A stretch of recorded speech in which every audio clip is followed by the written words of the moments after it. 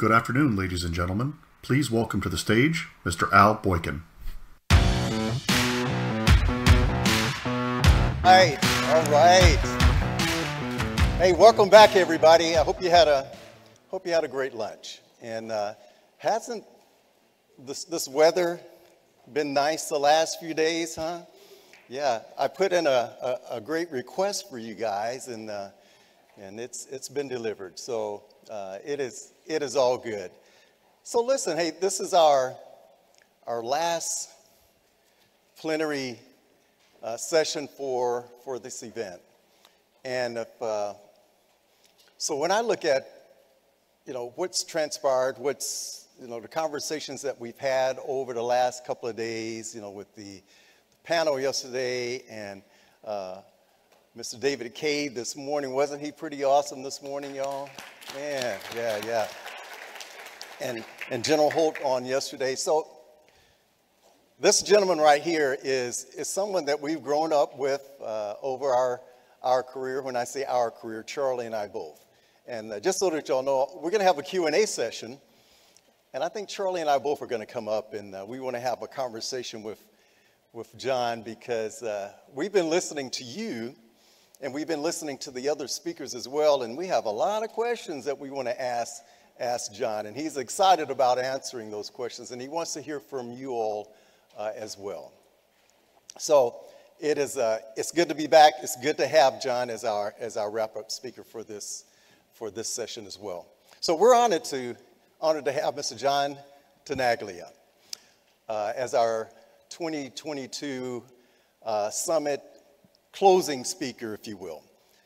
John currently serves as the Director of Defense Pricing and Contracting, or what we call now DPC, there at the Pentagon, out of the Office of the Secretary of Defense. John is responsible for all of the pricing and contracting with over a $300 billion portfolio and annual obligations. He is the functional leader of DoD's 30,000 contracting professionals around the world. He's the principal advisor to the Undersecretary of Defense for Acquisition and Sustainment on all acquisition matters and procurement strategies. So when we talk about and we hear about all of these policies and the new procedures that's coming about, all of that's coming out of John's office. And he's got some key folks in there, and he'll probably talk about some new initiatives that's on the horizon as well. So he oversees all of those key initiatives for pricing and policy and all of the DoD procurement regulations. John was actually commissioned in the Air Force. So he served in the Air Force and retired out of the Air Force.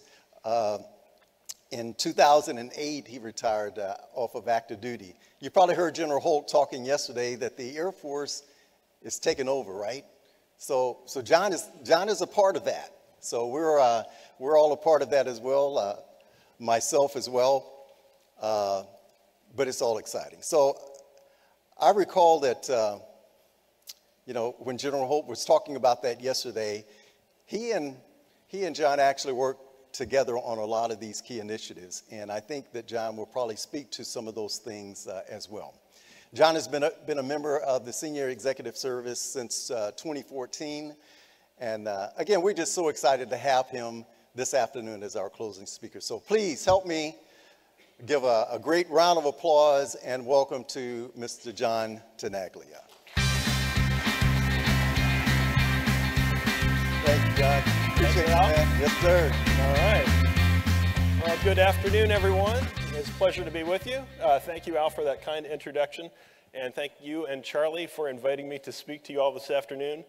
I've really thoroughly enjoyed sitting in the breakout sessions, hearing your questions, trying to absorb how this all comes together. It's quite a challenge. I've been inspired by what the speakers have had to say, particularly this morning. David shared with him just a few minutes ago my appreciation for him sharing that very personal story and making it relatable to what we are doing here and how we can work together as industry and government officials to really trust one another. And so I just wanted to lend my support and agreement with that concept. And hopefully, as we talk about some of these topics that are in our environment today, how we relate that trust environment to these issues. So I do want to thank Charlie Williams as well and Joe for challenging us at the beginning of the week to use this opportunity to learn and to grow. I'm going to talk to you a little bit about what we're doing to develop our contracting and pricing professionals. And attending events like this is exactly the type of thing that we need people to engage in. So I'm going to go down the list here with some of the topics of most interest, I think, to you all today. Some of the work products in terms of policy, tools, initiatives that my office in Defense Pricing and Contracting works on for your behalf, on behalf of the Department of Defense, our contracting and pricing workforce, and just the enterprise in general to help make it go. You heard from General Holt yesterday. We do live in a very complicated and perhaps overly complicated ecosystem here, bound by compliance rules, layer upon layer upon layer of compliance requirements. I'm going to talk to you a little bit about today about what our office in DPC does to try to manage that as best we can. And let me just kind of go right into it by describing what our office does. So DPC, as Al mentioned, formerly called DPAP. We took the policy out of our name, even though we still do a lot of policy. A lot of the output you see from our organization, the DFARS is probably the most visible aspect of what we produce. I could give you a whole hour description of the rulemaking process and how that plays out, but I'll just touch briefly upon that aspect. But as I mentioned, we really exist to support the DoD components, and that's the Fourth Estate, the military departments. We have close ties with DCMA, DCAA, in helping the departments execute. Obviously, my office doesn't execute any contracts. We don't have any warranted contracting officers, but we have the people that support those warranted contracting officers and pricing professionals. So in doing so, we're required to update our procedures, perhaps to streamline them where we can, try to influence the process towards simplicity where we can, and that starts with our engagement with industry and with the Congress. Just this morning, I had the opportunity, actually over the last 2 days, 2 different industrial association engagements that I conducted via Zoom from here in the hotel. This morning with the Coalition Coalition for Government Procurement, which is an organization that's designed to cater to companies that sell through the GSA schedules primarily. So on their minds, they wanted to hear about the inflation guidance, so it took them through some of that and some of the other policies that are in play right now. And then yesterday, engaging with the Professional Services Council and AIA as well last week. So in doing that, really a part of that is maintaining that trust environment by describing what it is we're trying to achieve with our policies and how we can find some common ground where we can. A lot of the policies that we might advance are perceived to be slanted a little bit towards protecting taxpayer interest, and that's always going to be true. Obviously, in the pricing business, we're about trying to get the best and the most fair deal for the warfighter and the taxpayer, and industry knows and appreciates that as well. But in doing that, in engaging with the Congress or with industry, so a lot of times our positions are at odds, and that's just the elephant in the room sometimes. I was talking to Charlie about the way we interact with the industrial associations, and I'm really proud of the fact that we have an outstanding rapport with all the associations. We have open door policy. We have a quarterly meeting with the various associations that come together. We have an open dialogue. They challenge us for some of the things that we're doing. They use that opportunity to try to influence appropriately so, the rulemaking process and where we might go and opportunities for comment. I'll talk to you about a good example of that here in a few minutes. I want to talk about the contract financing policy area.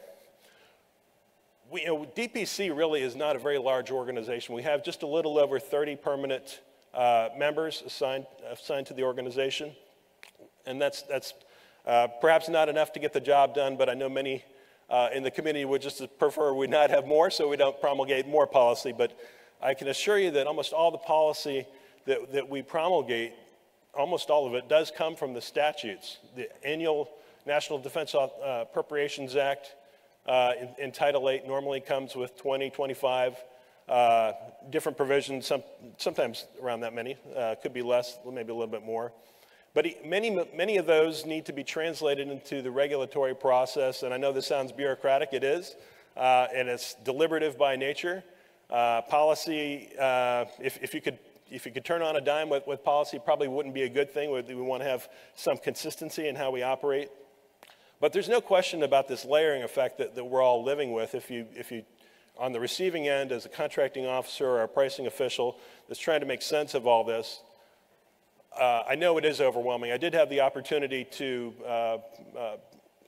lead in more on the execution side of the business recently when I was at the Defense Health Agency from 2017 to 2020, and really gained a newfound appreciation for the amount of burden, so we talk about compliance burden, that our system does levy upon not only internal government staff, but certainly on industry in the form of the clauses and other requirements that you have to adhere to as a function of wanting to be a contractor with the federal government or with the DoD.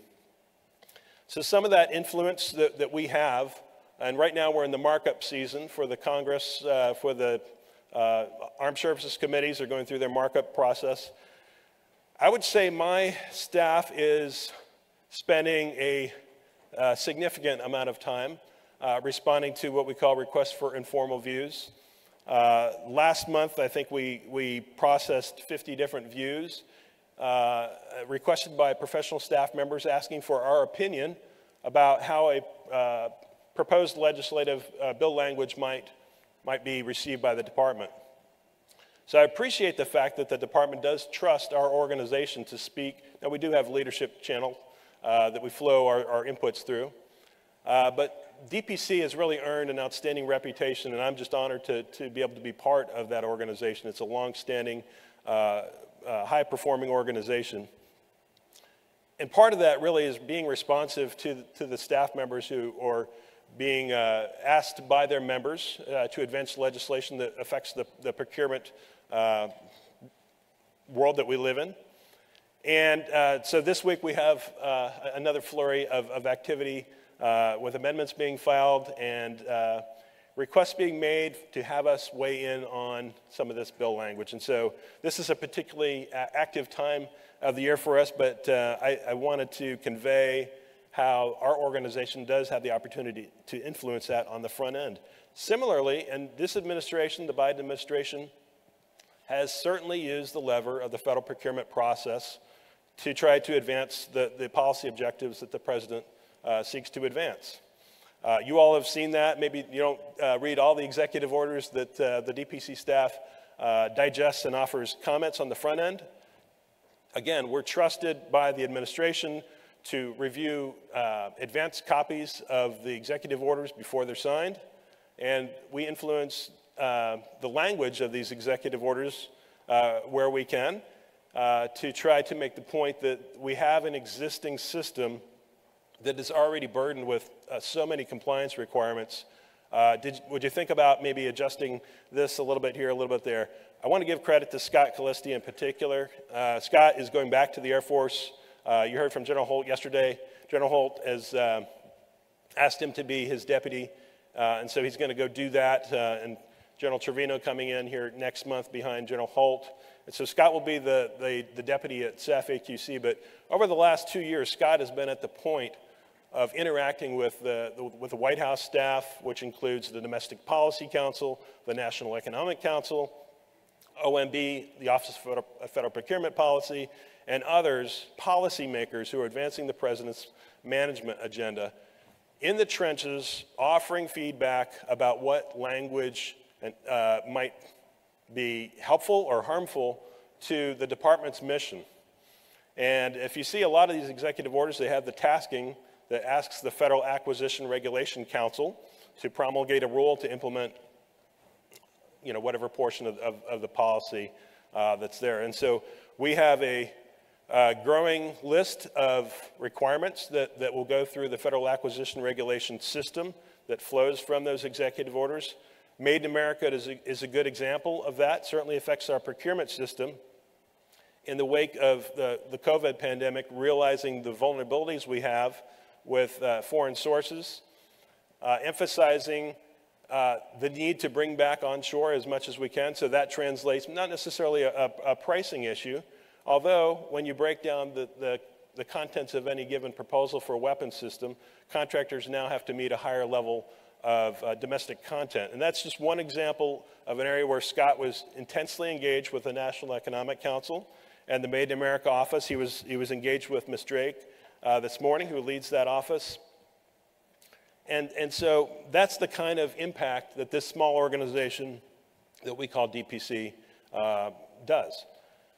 We have a great relationship. Speaking of trust relationships, I've built up over the years a great trust relationship with a number of the senior members of the GAO staff. They provide critical advice to the Congress, and in doing that work, offer recommendations that we generally accept and try to advance and improve our procurement process. And so I wanted to acknowledge that part of our oversight community. The DoDIG, I think David Cade mentioned this morning, and I won't name names, but you might have seen a testimony that I offered earlier this year that followed through on an IG recommendation, series of recommendations, and the policy implications for what the IG identified with respect to pricing of spare parts. And finally, and this is not an all-inclusive list of stakeholders we engage with, but these are some of the ones I wanted to talk to you about. You may or may not know that our office also manages what we call the reciprocal defense procurement agreements. And these are the agreements we have with 28 of our closest allied nations. And it's for the purpose of holding neutral their own domestic preference laws with our Buy American Act. And that matters, especially when you get to this new regime of 75% content required for the Made in America. The content of any components that are provided by those 28 nations, those qualifying countries, count as U.S. domestic content. In order to do that, we maintain the agreements with those nations. So that's just kind of a rough sketch of what our office does on your behalf. So let me kind of dive into some of the specific policy matters. And like I said, our office is primarily a policy organization, so these are a list of kind of policy-related items. Some tools as well and capabilities that we're deploying for the efficiency and economy of the workforce. But let me start with inflation. I sat in on one of a couple of the breakout sessions where this was mentioned, and obviously we are facing, unfortunately, extraordinary inflation right now. The intent with the guidance memo that we issued a couple weeks ago, and if you haven't had a chance to see that guidance memo, what I've done, I won't show you the backup slides, I'm just going to stay on this one slide so you see the list and then think about what questions you might want to ask. But when you get all the slides for all the presentations, I've included in my backup slides references and links to all what I'm talking to you about, so you can go back and refer to the source documents, including the inflation memo, including the training. We have a link to the DAU training that we just deployed last week. And I think the significant part of that training is really we're making it available to not only the DoD acquisition workforce, but to industry and the general public as well. And so that's important because we want to level set the understanding of what can and should be done to deal with the uncertainty and the balancing of risk associated with inflation. And so at the heart of the memo, and most of you probably had the opportunity to see it because I know this is an issue that all of you are tracking pretty closely, is the need to really encourage contracting officers to use economic price adjustment. There is a reluctance, certainly, to use economic price adjustment, and there hasn't been a need. It's an example of an area where we probably adding complexity to any given contract. It is certainly an area that, if not done properly, will likely result in litigation down the road, where we have ambiguity. How do you go about doing an adjustment if that's not clear? That will eventually play out in a litigation setting, and none of us want that. Probably the most significant part of the memo was perhaps the part that talked about requests for equitable adjustment for existing fixed price contracts. And I realized we tried to choose the words in such a way that didn't come across as tone deaf or callous to the situation. But from a contract law standpoint, there's just not the avenue to use the REA process to reopen fixed price contracts for inflation. I can go into the reasons for that, but that is probably one of the most significant aspects that you probably would take away from that memo. But I do want you to take away the point that we're trying to encourage the use of EPA. Now, with that comes an understanding that to actually use this, our workforce is going to need a little help. So you all probably know Ms. Janice Muskov, who heads our Price, Cost, and Finance Directorate within DPC. She was recognized, I believe, a couple years ago by this organization. And Janice stands ready to train a cadre of trainers. We have at DoD, and I think lower on the slide you see a pricing cadre of experts. Some of those experts are in the room today.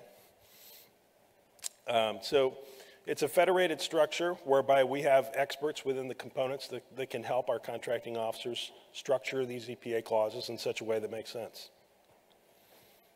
Let me move on to commercial item pricing. I mentioned our interface with the industrial associations. This is an area where we probably have not seen eye to eye.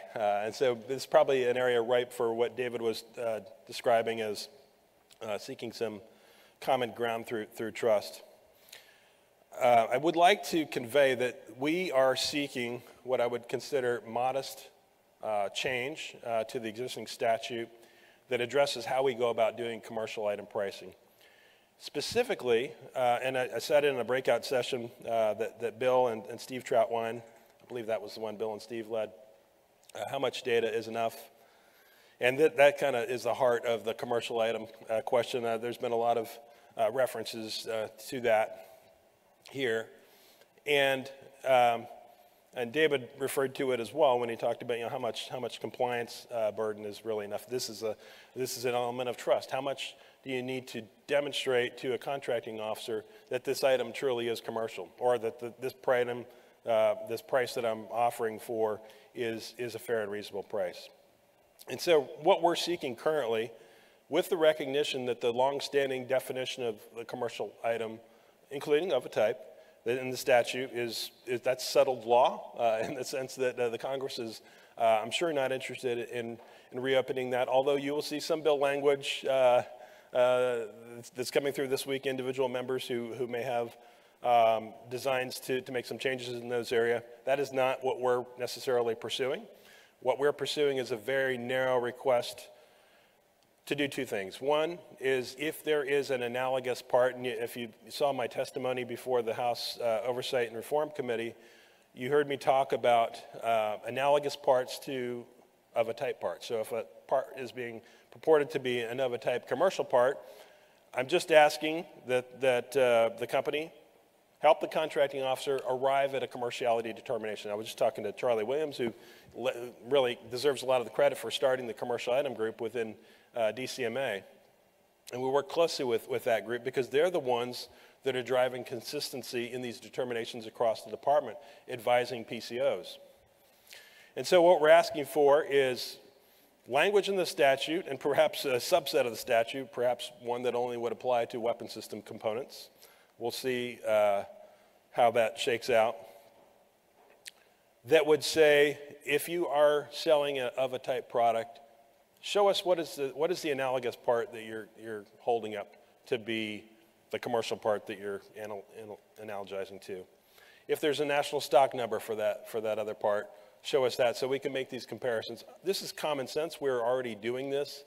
And where we can, part of the motivation, frankly, here is how can we move through that process quicker? Because, and I think we can recognize there are situations, and I'm not ascribing blame to either industry or government, but we bog down in these things for 6 months or more, and that's just churn that is not helpful for people on the requiring side of our business that need the components, whether it's in the spare parts world or whatever environment we're in. But I think we could all agree that getting to a commercial determination sooner, getting to a fair, reasonable determination sooner is in everyone's interest, and that's really what we're seeking. So that's on the determination side. On the pricing side of commercial items, we're suggesting that if there is sales data, and this, you might say, well, this is already, there's the language in the existing statute addresses this. We're putting a finer point on this because we're encountering situations, and I'm not going to paint a broad brush and say this is happening, all the time, but we're encountering situations where if there is sales data, just show us the sales data. Show us the unredacted sales data so that we can make that determination. David Cave made an excellent point this morning about trust when it comes to that. Some of that sales data, and you give us the best example of any that I can think of with the sensitivity of that information. We have American companies that we want to be successful competitively in the world market. The last thing we want is for American companies to be disadvantaged because we have escapes with the information that is not only proprietary, but highly commercially sensitive. And so there is that need. How can we protect, if we're given that information, how can we be trusted with that information in such a way as it's not going to get out? So that's in a nutshell what we have with commercial item pricing. We continue to work with the DCMA group. There's some, I'm going to talk to you about some tools we're trying to make to enable communications across the department. There was a description earlier this morning about inconsistency, and we continue to probably be inconsistent. We're a very large department. As Al mentioned, we have 30,000 people that do what we do, and so the opportunity to have some divergence in how things are approached, and that's really on the leadership team. And I'm proud to serve alongside leaders that you heard from earlier this week, like Meg Dake in the Army and Cameron Holt, and Cindy Shaver in the Navy, and all the leaders of the Fourth Estate. Part of my responsibility is to kind of bring that community together, and not that DPC necessarily sits at the top of a pyramid as much as it's a council of leaders who are working on behalf of the department.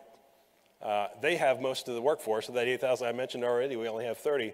So they have the rest of the 29,000, whatever the delta that would be. Don't make me do the math of that.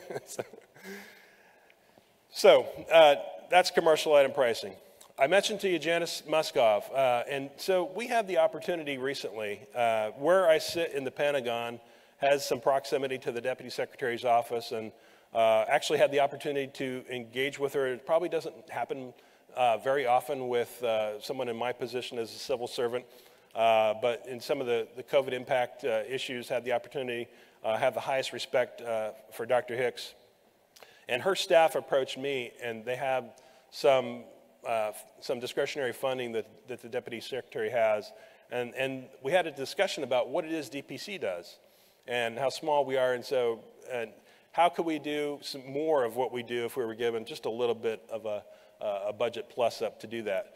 And what we led with was what Janice does in terms of pricing consulting. And so we laid out actually what we called it a proposal. It was very well received by Dr. Hicks and her staff. And it just talked about what are the tools, what are the subscriptions perhaps that we need for services and access to experts like the Navy price fighters to help us do should cost analysis. What are those things that we can do to help the pricing community if we just had a little bit more? Janice has 2 civilians that worked for her. And so that gives you, and this is DoD pricing policy, and not more than policy, it's more advice and consulting. If you've heard Janice talk, she talked to you about what we call the peer reviews.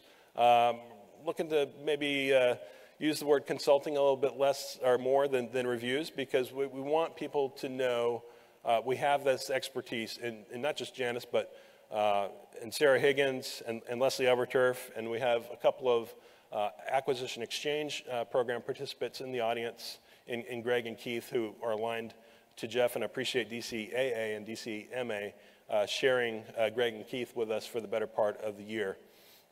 But that's what we do. So we weigh in with negotiation teams. Janice does, offering her advice. She's been through sole source negotiations throughout the course of her career and seen how we can get through that process in a more efficient way. And so the resources you'll see in my backup slides have links to a lot of the specific tools and resources that Janice and the PCF part of DPC has to offer. And I think they're useful for not only for the industry, for the government audience here, but also the industry audience. You may have heard, for example, she has a sole source pricing toolkit that has a number of streamlining initiatives to get through that process. And so I would commend that to you. Contract financing. This has been perhaps a, what do they call, the third rail, one of these third rail topics. You all know that we increased the progress payment rates at the beginning of the COVID pandemic, and have remained at an elevated rate since that time. You also know that we have a new undersecretary in Dr. Bill LaPlante, and as the political leader, I've had some conversations with him about contract financing and what we're doing. I want to share with you some information about that. So really this goes to what matters, and I think David and others talked about this well when they said, it's important to understand what does motivate industry and industry executives that are really making decisions. And certainly cash flow is probably right at the top of that list. So how can we consider that in the equation? There's been a history of some policy pursuits in this area. I'm not going to go into that. But that kind of started where we are right now with this contract finance study. Those policy pursuits ended up being followed by a GAO report and a recommendation from the GAO that said, the department should really revisit the whole contract financing aspect. You should do a comprehensive study on this. And so that's what we're doing right now. We've engaged academia. We've had 3 inputs from universities, University of Virginia, University of Tennessee, and George Mason University. And we have inputs from one of the FFRDCs, IDA. This morning on the Federal Register, in what they call the pre-publication notice, there is a list of 5 questions and sub-questions that will be published tomorrow. And also in my list of references in the backup slides, that link, or you can go Google it yourself and say Federal Register Contract Finance Study. And so now we're at the phase of the study where we need to hear from the public and from industry. What do you think about the current state of the contract finance? And it's not just progress payments, as David Berteau reminded me this morning. It certainly includes other aspects, performance-based payments. We haven't seen a lot of interest or activity in performance-based payments since we increased the progress payment rate for reasons that you would expect. We do, you may have seen in the press, and that's the other thing DPC does, is we answer a lot of press inquiries about the procurement business, because all the organizations of the department end up spending $386 billion last fiscal year. That gets the interest of the American people. And so the press asks questions like, well, what is this increase in progress payments? When are you going to revert? And so the answers we have offered to the media are, we're reviewing that, trying to understand the economic impact of that. How is the benefit of that cash flow actually being received in the industrial base to include down through the supply chain. And so we're working with DCMA to really kind of present that picture for Dr. LaPlante to consider and see, do we continue the current approach, and how much longer do we continue that? But we have, in addition, this contract finance study. And so because tomorrow we'll be issuing that request for information, if you have thoughts on those questions, you don't have to answer all the questions, but we certainly would appreciate your input on that. So that's contract financing. Workforce development. I was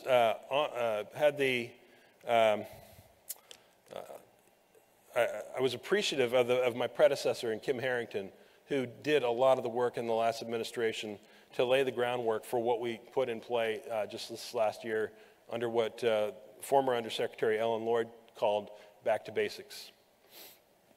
And for the contracting function, back to basics is really about streamlining the level or the number of courses that are required for certification.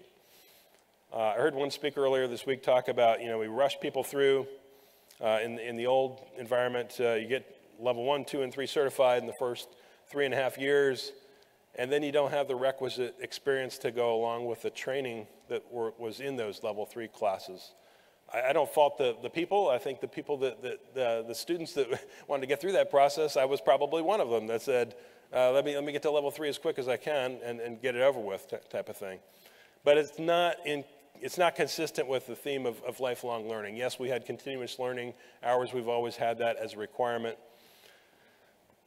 But so what we're moving to is let's educate and train our incoming contracting professionals, military and civilian, in the basics of what they need to perform the contracting and pricing function, consisting of 4 basic classes.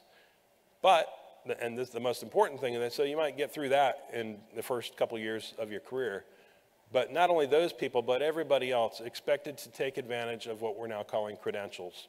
And in the backup slides, you'll see I've laid out all the credentials that are associated with the cost price finance function. And I give great credit to Janice Muskov and Dr. Renee Butler at DAU for really setting the example, not only for the contracting field, but the subfield that is pricing within the contracting community. And so they have either deployed or near deploying 14 credentials, and each one of these credentials consists of a set of courses. And it's really the professionalization of our function. I mean, events like this, NCMA events, this is about legitimizing and professionalizing our function. What we do is complicated, and we need to have to be refreshed in terms of the latest techniques that these credentials will offer. And so I'd really appreciate the strong partnership we have with the Defense Acquisition University, and I would commend so I want to also recognize James Malloy. I think that's you, James. I'm struggling to see through the lights. James offered for me earlier this week, and I put it in my backup slides. Hopefully that's okay. James gave me a spreadsheet that lays out very specifically. There's some courses, a lot of the courses in the pricing credential series are available to industry and the general public. There are some that are not because there are licensing issues, but for the most part, a lot of those pricing courses, including the inflation course, are available for the whole audience here. And so you'll see in the backup spreadsheet exactly which courses, which credentials you can access. And I've given you links to the DAU sites and to Janice's website that has a lot of this training.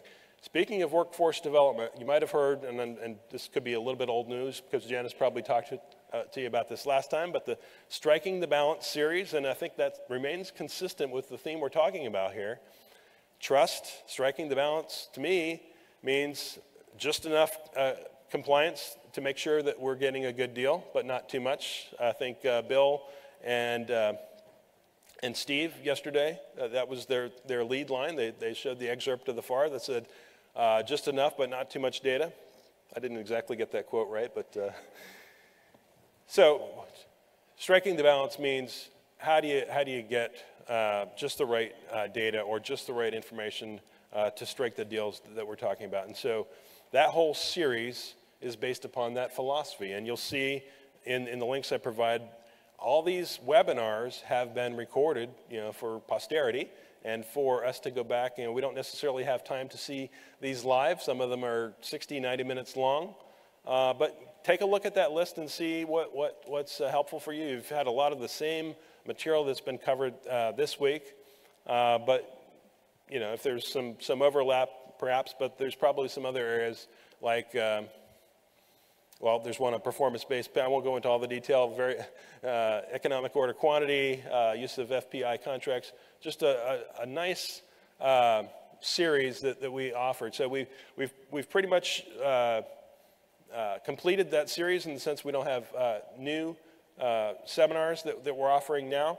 But this summer, we have a summer series that we're participating with DIU and DCAA that's targeted to the small business community. And how do small businesses navigate through the proposal process or the audit process? And so there's 8 or 10 different offerings that you'll see through the summer. If you didn't have a chance to see the few that have been offered already, they're on webinar tape, and you can go back and look at those. So particularly for the small business interest, take a look at that.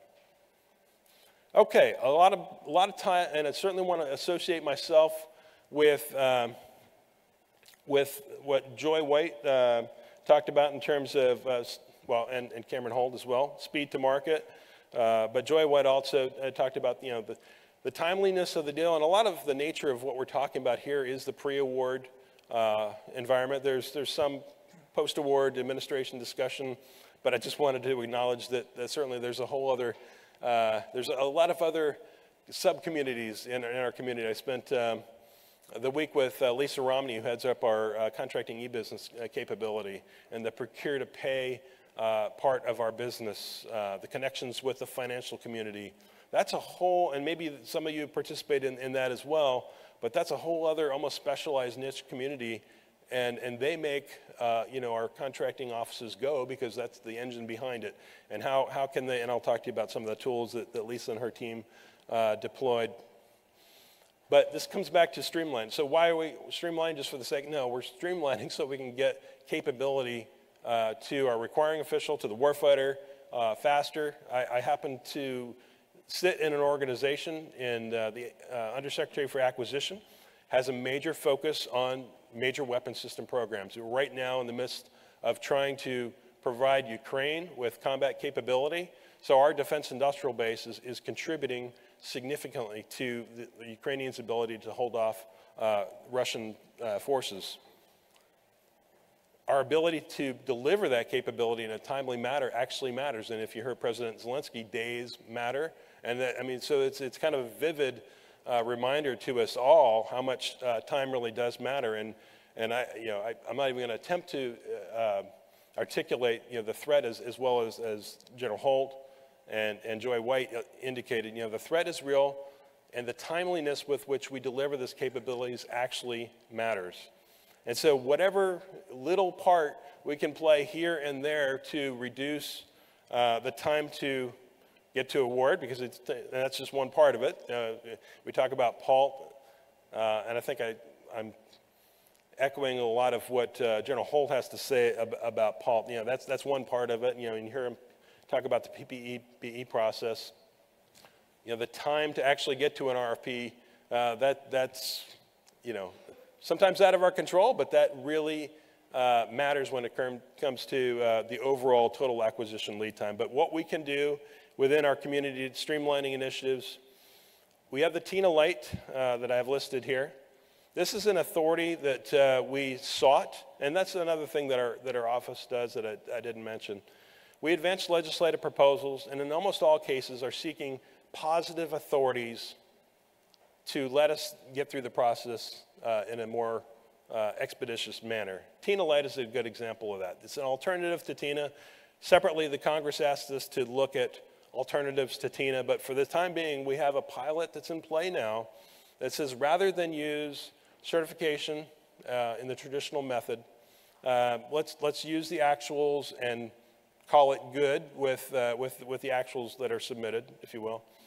A little bit more to it, but that's kind of what it amounts to. We have 5 or 6 takers in industry so far. This requires contracting officers and individual companies to willingness to say, yeah, let's go ahead. We'll be part of that pilot. We'll help you demonstrate whether streamlining that is something that we, as with any pilot, would it make sense to institutionalize that across the board. And so that is available, and I would encourage for the members of our industry audience here, if that's not something you're familiar with, feel free to contact Janice or I.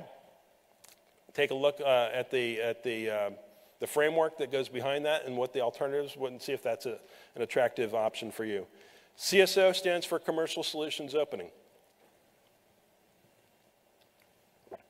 This is probably one of the more significant, in my last tour with DPAP,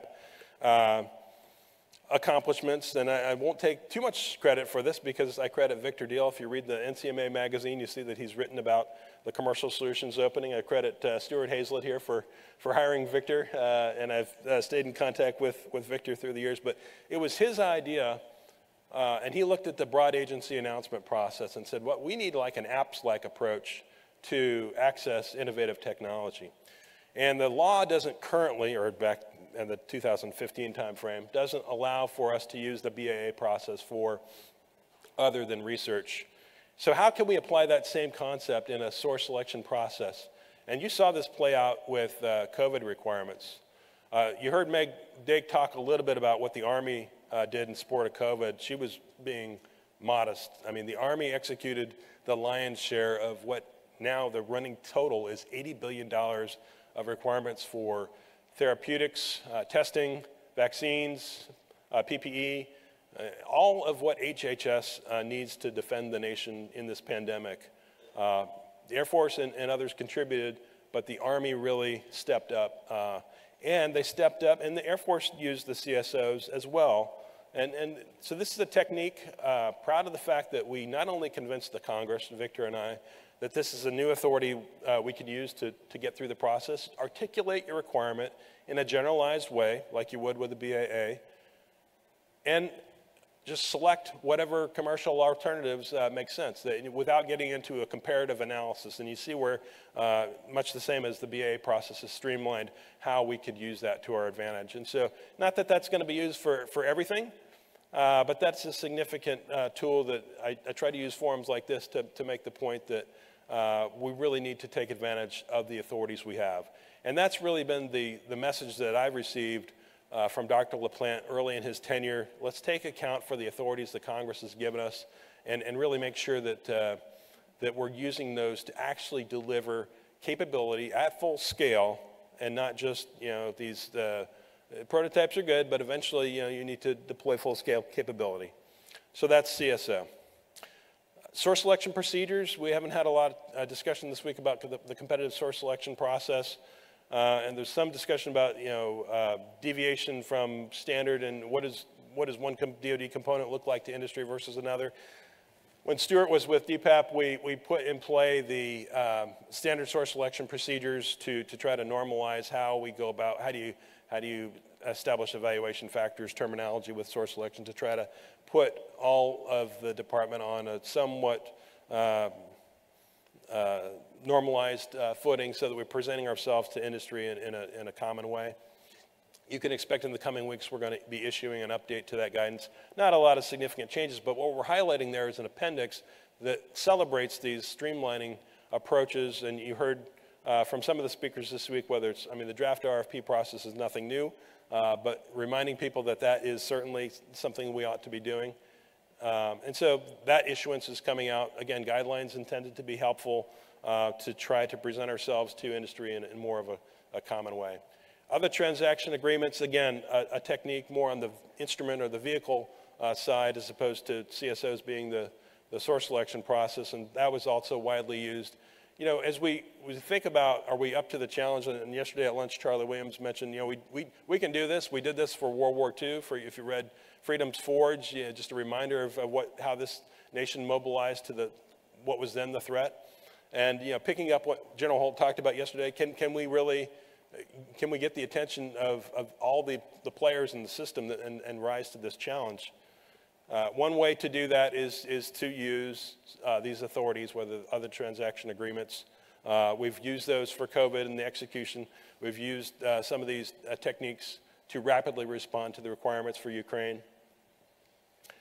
Rulemaking, I'm not going to spend a lot of time talking about that. We want to get to Q&A, but that's a big part of what we do, and it is what endures, right? Because what really matters for contractors is what clauses are you imposing in the contract that we're going to have to adhere to.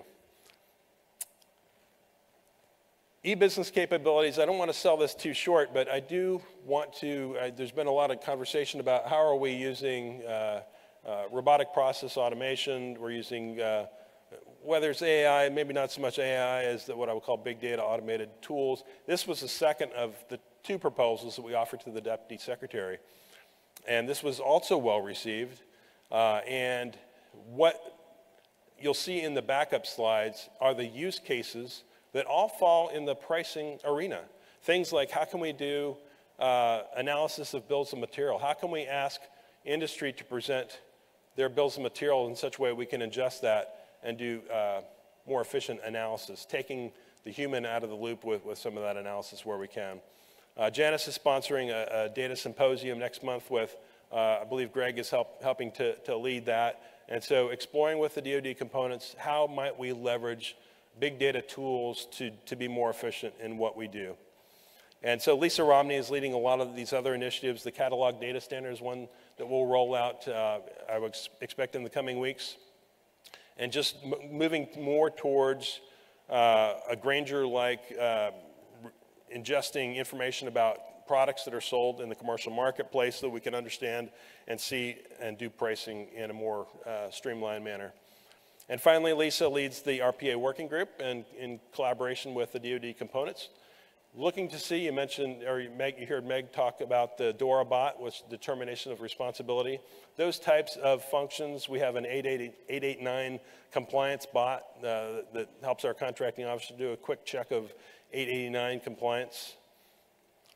So those types of things, and looking to see what we can deploy across the department where it makes sense. But a lot of those tools are, at the ground level being developed, and really it's understanding how we can incorporate them in our existing business processes. So I see we're at the time for questions, and I get to sit in the comfy chair that has looked so inviting all week. So, but I look forward to your questions.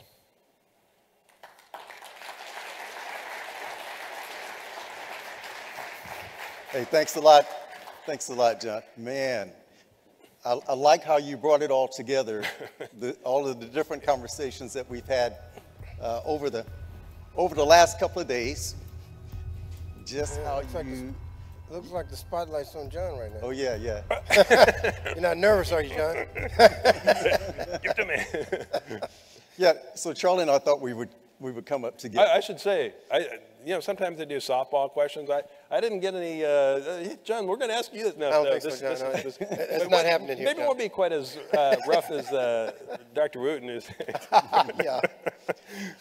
Well, I gotta tell you, John, there's a lot of questions. Okay. A lot of questions here, and I think we'd just like to start it off with, so this morning, David Cade was talking about this idea of trust and between government and industry. We'd like to get your thoughts on that. Are we better off now than we were, say, 10 years ago? Or what are your thoughts on this concept or idea of trust? I think David made an excellent point about, and Cameron as well, about the recrimination culture. And you see this in overall society about the effects of social media. I myself, I consider myself fairly thick-skinned, but I can't help but look at the secondary reporting on issuances that my office puts out, like the inflation memo. You're not going to please everybody, and it is, you have to be confident in what you're doing is right, and you're transparent about it. But in terms of the trust, and so I shared with Charlie as we were backstage, I have formed a good rapport with the associations, as I mentioned. In particular, had the opportunity for one of the senior representatives of one of the associations. And we talked about how we can get to common ground with some of these policy initiatives. Items or issues like commercial item pricing policy. There's going to be a natural tension, and so I don't think we're ever going to eliminate that tension. I subscribe to the partner concept. There's been those in the past that say, well, no, we're not partners. We're, certainly not adversaries, but we're arm's length negotiation. I think somewhere in between. So granted, in the policy world, it's different. So we're not negotiating dollars, but we're essentially negotiating policy and trying to influence the same people that are ultimately the decision makers, who are the Congress in this case. And so where we can find common ground, I found that I come to those conversations with a trust mentality, and I know this particular person does too. And what that means is being forthright with information.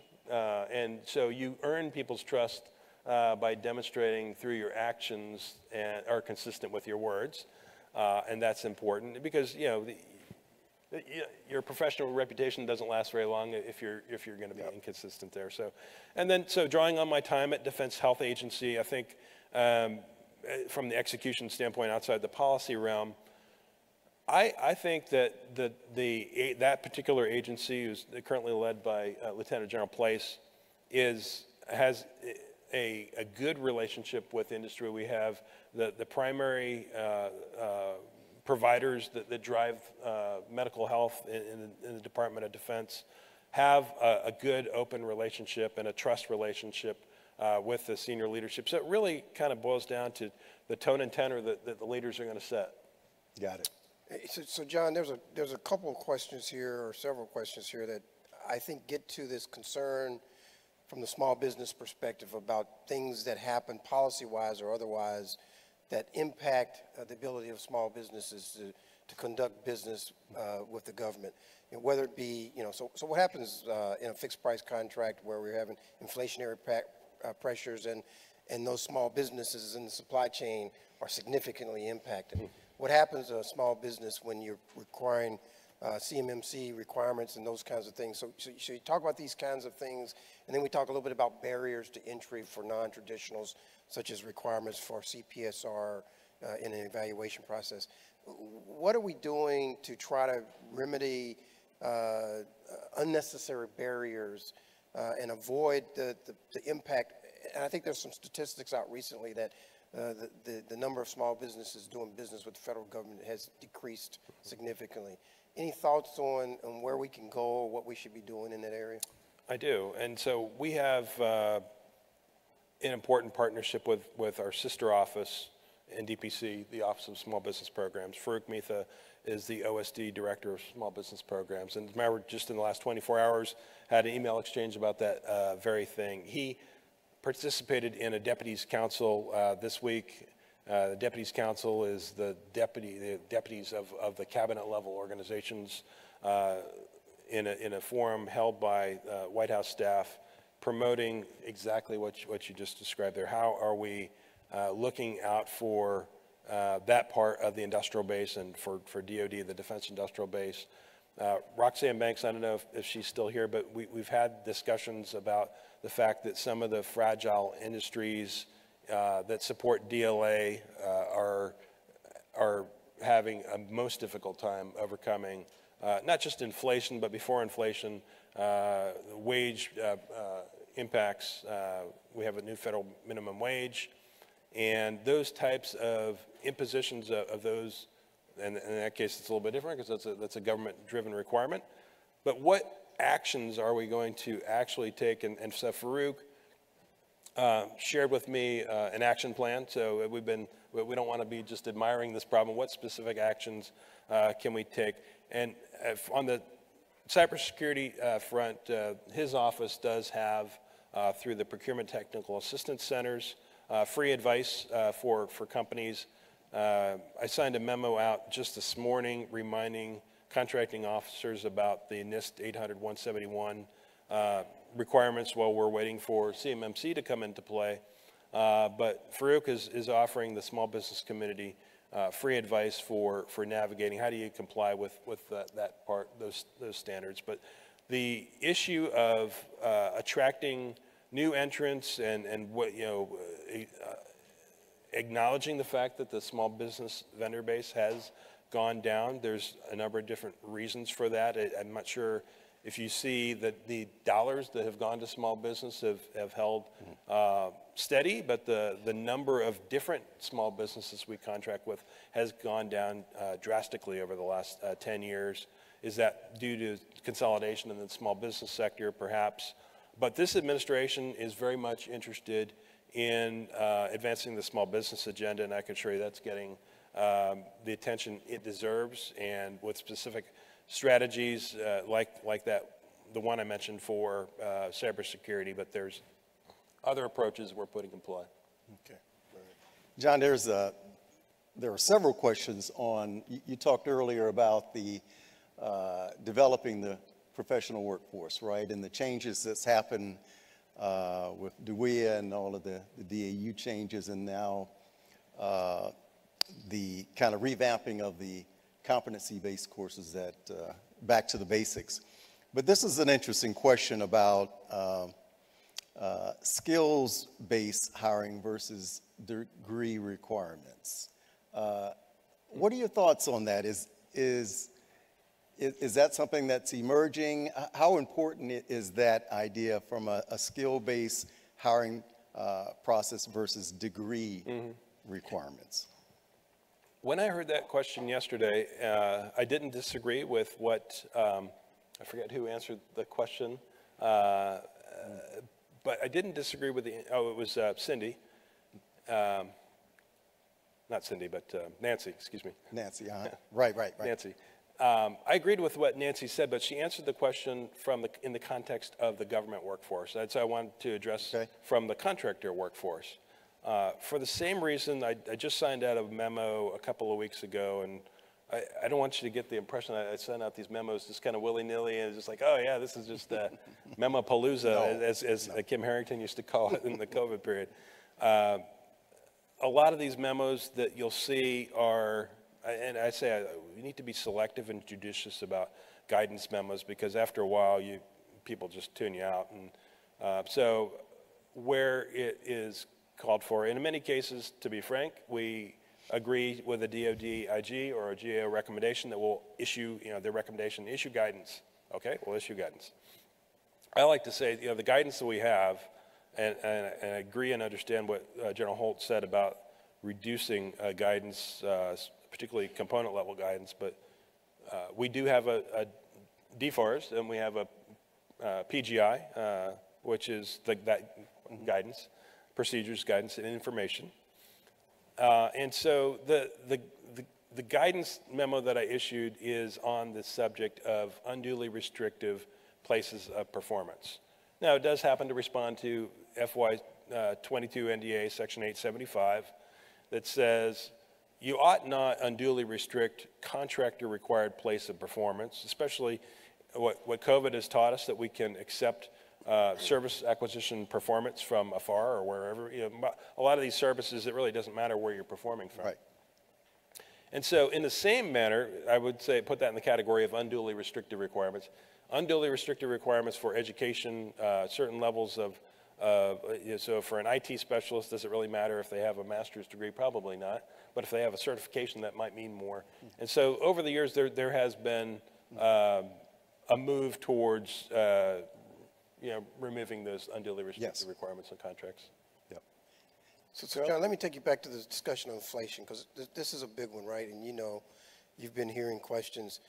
Admittedly, we're in extra, unordinary or unusual times, right?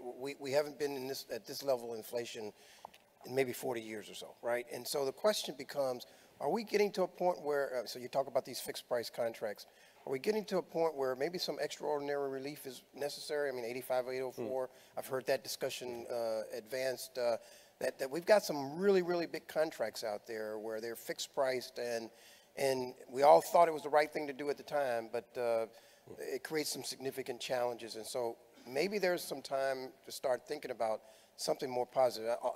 Don't be offended by this, but I have a colleague of mine who said, well, all John should have said in his memo was just go read the FAR, right? So when we talk about, did we make anything happen in this area of inflation just by the memo, or do we need to do something extra and different? Well, so, I mean, the word extraordinary, and I'm not sure if, because we're at unusually high inflation, requires us to invoke that authority across the board. So what comes with that is whether the department is funded to take that on. I would say this, the discussions I've had with the senior contracting leaders, they know that that is an avenue available to them. We chose to not specifically call that out as a conscious choice, just because I didn't want to elevate expectations that that's going to be a card that we intend to play. Now, it's always, if there's schedule relief or other, what I would call creative, working through the known impacts of inflation, contracting officers have the ability to do that. That particular authority requires higher level approval, of course, but that is certainly an option. I just don't expect what we're seeing right now that it's going to be used that frequently. Mm-hmm. Yeah. So Charlie, if I can take the last question. I've got like 10 more here. So John, I'm sure you get the question all the time about the TINA threshold and the $2 million. Yeah. So is there anything on the horizon that's going to change that will increase that? Any insight you can give us on thoughts there, or not?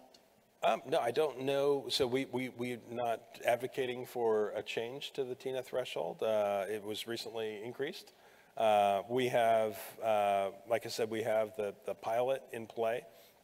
That might inform an increase to the TINA threshold, perhaps. We have a study that's going on right now, as many of you know, that have been contacted by the people at George Mason University to understand what alternatives that we might consider. You know, it kind of comes back to the acknowledgement. If you look at the definition of commercial item is, and I think David said this so well. I mean, yes, we could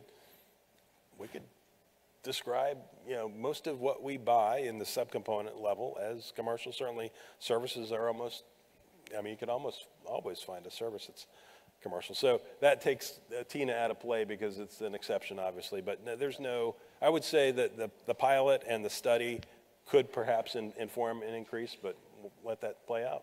All right. Well, John, hey, really appreciate your time this afternoon. Really appreciate you bringing everything together. And everybody, join me in thanking John Tenaglia for his time. And, man, really appreciate you. Yeah, doing a great job, man. Appreciate you. All right.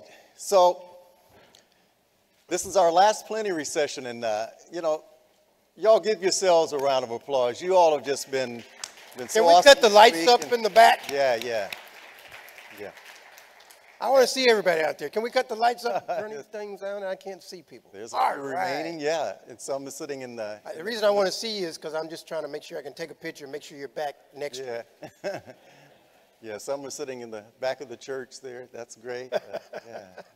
So, hey, it has been great. We've really enjoyed being with you all here these past 3 days. And hopefully, and Charlie, I've really enjoyed working with you this week. Love you, man. It's been a pleasure as usual. Yeah, absolutely. And look forward to working with you later on the next one.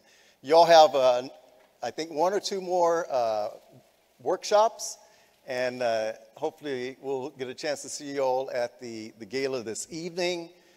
A couple announcements I want to make. I want to make sure. Don't forget, we really, really, really value your feedback. I hope you've been using the survey tool, giving us your survey input to the different sessions that you've gone to and so forth. And oh, by the way, you don't have to leave us until next year. Just join us online at propricer.com. You get some webinars that we do throughout the year. By the way, you got a copy of the pricing magazine in your bag. That's a quarterly edition that comes out. If you want to contribute to that, don't forget you can contribute to that. We always look for articles that we want to put in the magazine, but it's a great tool for the professionals in our business. So stay tuned and stay in touch through those sources. Yep. Mark your calendar for next year. See you here next year. All right, guys. Thank you, guys. you.